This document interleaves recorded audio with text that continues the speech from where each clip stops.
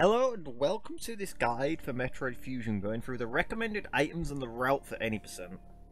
So it's a guide that's going to be more oriented towards newer people trying to get into the run, because when starting out there is a lot of confusion or a lot of items that people tend to pick up that are either just way too slow or just not recommended as part of the route. Like they'll end up swapping out some of the actual items in the route for some that are slower, less favoured items, and generally loses quite a lot of time for picking up either excess items or items that take about 20-30 seconds to pick up over something else. So coming on to Arachnus, you want to pick up the first two missile tanks you find. So this one's the first item you pick up, and then into the rooms to the right, to the left, you want to pick up this missile tank as well. So you want to pick up both. I'm going to just really quickly show a little thing with this missile tank. So take note of the background. There's like these patterns. You want to run up, shoot when you get to the halfway point of this pattern. So when you get to the halfway point, you want to shoot up. Any earlier, you shoot over the block. Any later, you end up missing it entirely. So you want to pick up both of those because Arachnus is 15 missiles to kill. And if you only pick one of them up, you'll end up with no missiles once you've killed him, and there's no guarantee that you get missiles at the end of the fight. So the first E-tank you want to be picking up is the one right above Arachnus. Just pick this one up, it's right in the way. Don't pick this one up. So this E-tank is about a 10-second-ish grab, if not a little bit longer, possibly. But the thing with this one as well is you lose a missile for doing it. You lose a missile for grabbing this item, and as I stated with Arachnus, there's a chance that Arachnus can roll, which means you'll end up one less missile, and rolling means you'll end up with even fewer missiles when you go to the core fight, which means you have a higher likelihood of running out of missiles as you go to fight the core. So you want to be avoiding that E-tank altogether, and you want to go into the Arachnus fight with 20 missiles. So after Adam and the way out of main deck, you want to take a quick detour into this hole to pick this missile up. So this missile, it just makes it much easier to manage your resources in Sector 1, leaves a lower chance of having to farm at the idol, and because Sector 1 is so huge for resource management, it's just a little bit of safety, just makes it a bit quicker. Plus it helps later on for things like Sector 3 and Emergency and Sector 6 missile management. Like, this is one that'll help not just early game, but also going into mid game as well. So onto what would be the only item you might pick up in Sector 1 with this guy at the top trying to kill me, is the C-Tank. Now, this is one that's not mandatory. You might want to skip this E-Tank later down the line, but for starting out, definitely pick this one up. It acts as a refresh for if you take damage in the previous rooms, and it's just safety for later on, because earlier parts of the game are quite punishing, especially Sector 2. This is one E-Tank that will help for safety in Sector 2, and a couple of little tricks later on as well. It's one that I do recommend picking up starting out. It's one that I also recommend that you think about getting rid of further down the line, but not until like when you start breaking into some good times. But for beginner runs, yeah, pick this one up. Now I'm just going to show a quick way of getting this E-Tank quite easily without taking any damage on the way out. So as soon as this room loads, you want to fire a missile down. 2 straight across, 1 up, and then jump and shoot 1 more missile. So one thing as well, on the way out, just stall yourself a little bit. It'll let the guy swing out, which gives you a little bit more leniency for getting out. So just before fighting Zazabi, you want to pick this E-Tank up, because again, it's just safety. One of those that's not out the way, just go there and pick it up. It also helps for a trick that I'm going to just show coming up. So if you do opt to pick up 3 E-Tanks before Zazabi, then you have the opportunity to do this kind of stack skip coming up.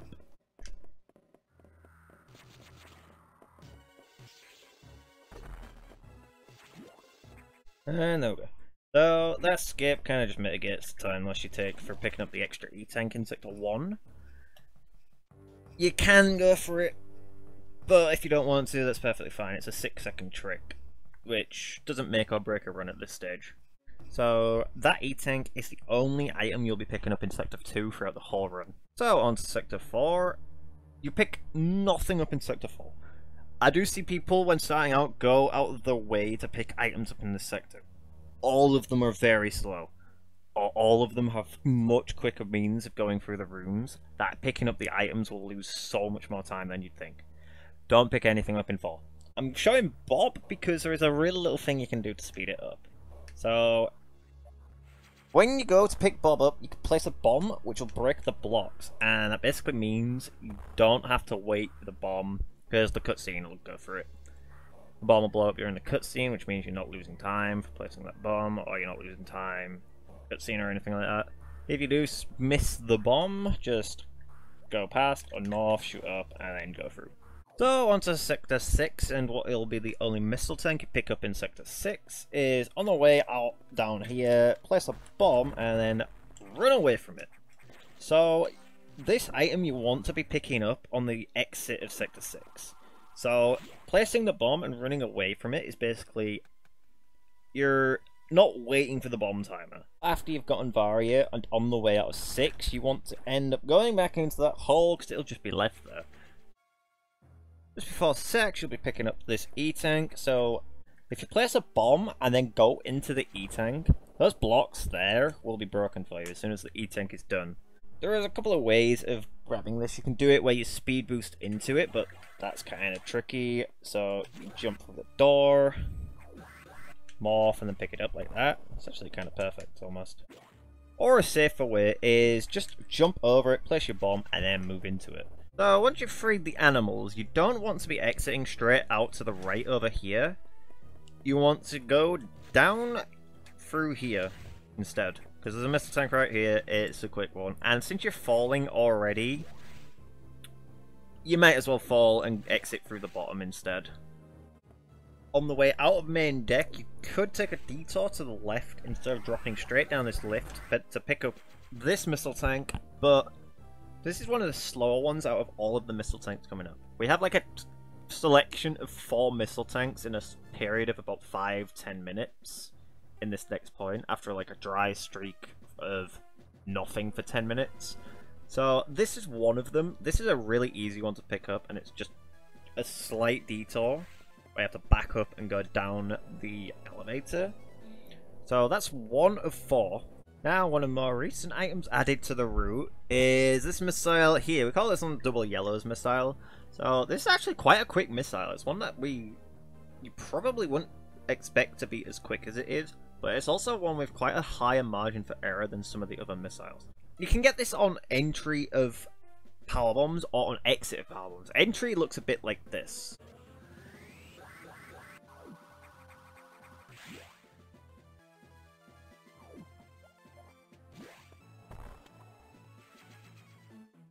So this one is, honestly, surprisingly, one of the quicker missiles in the game.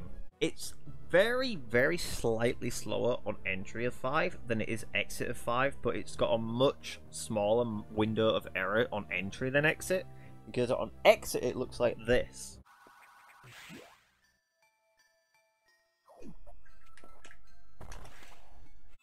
As you can see, there's a much larger margin for error because you can springboard through the low transition or before you hit the door.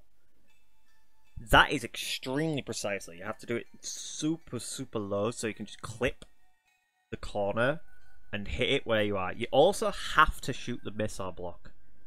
So depending on your route, this one may be either the last missile tank you pick up or the second to last missile tank you pick up.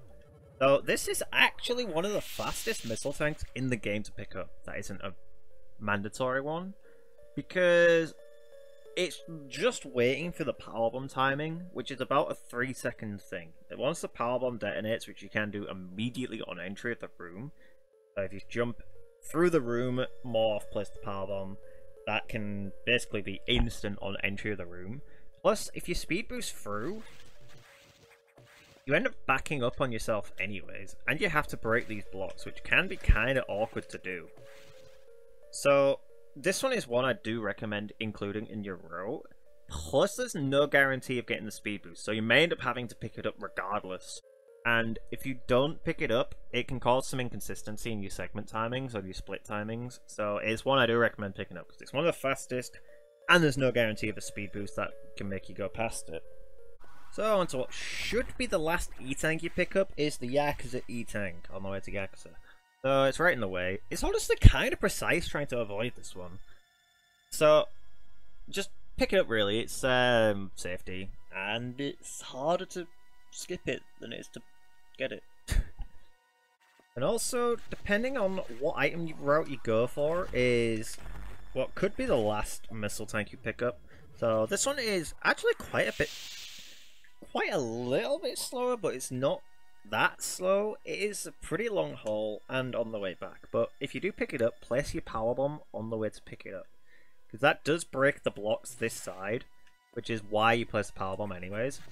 Otherwise, if you don't pick up, you're going to place your power bomb here instead. Those two are what should be the last two items you pick up in your route. Now, saying that, I'm going to go through a couple of miscellaneous items that you may end up picking up as well.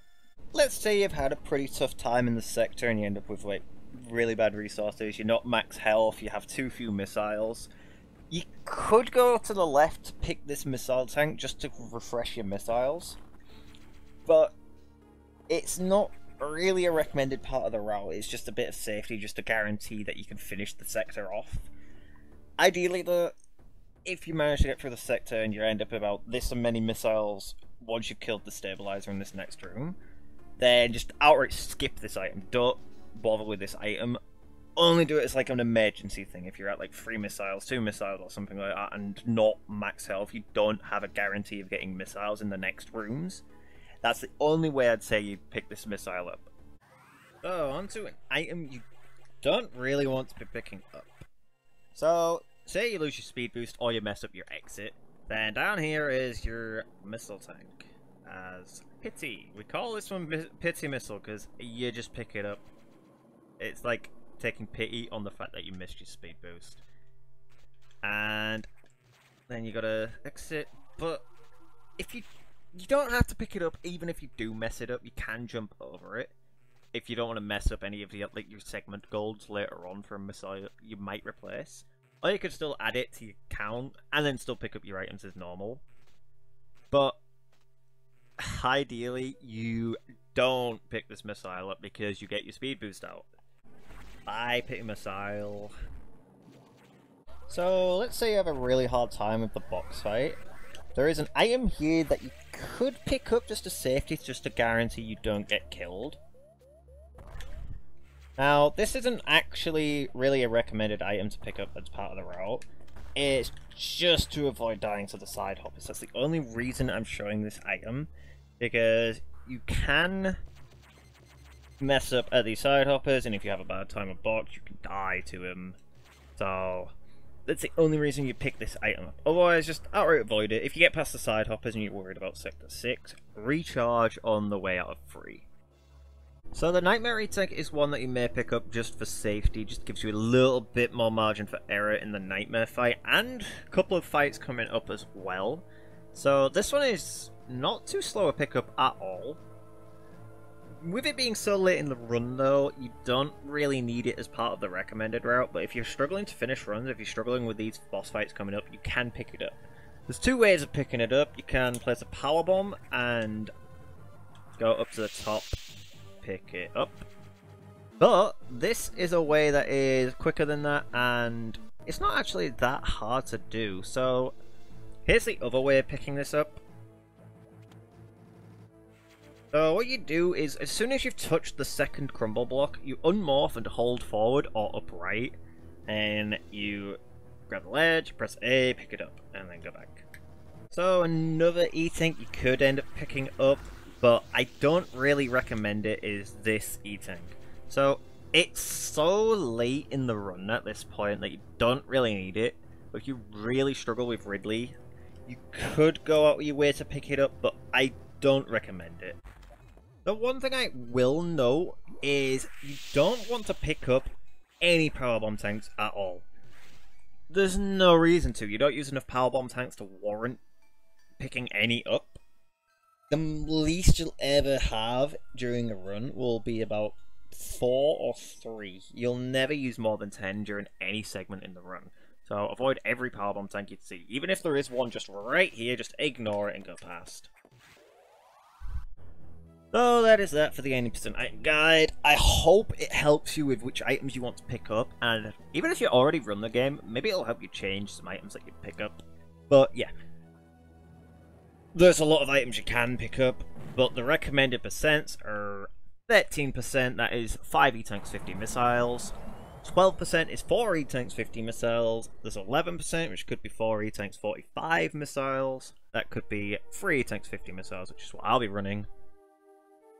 And then so on and so forth. Hell, even if you're starting out, 7 E-Tanks 50 missiles, so 15% could help you finish your runs. But that is that for this guide. As I said, I hope it helps you with routing the game, I hope it helps you finishing runs, and I hope it helps make your runs a bit quicker. Check out my box guide, because that's another fight that people kind of struggle with. So with that, I'm out. Have a good one.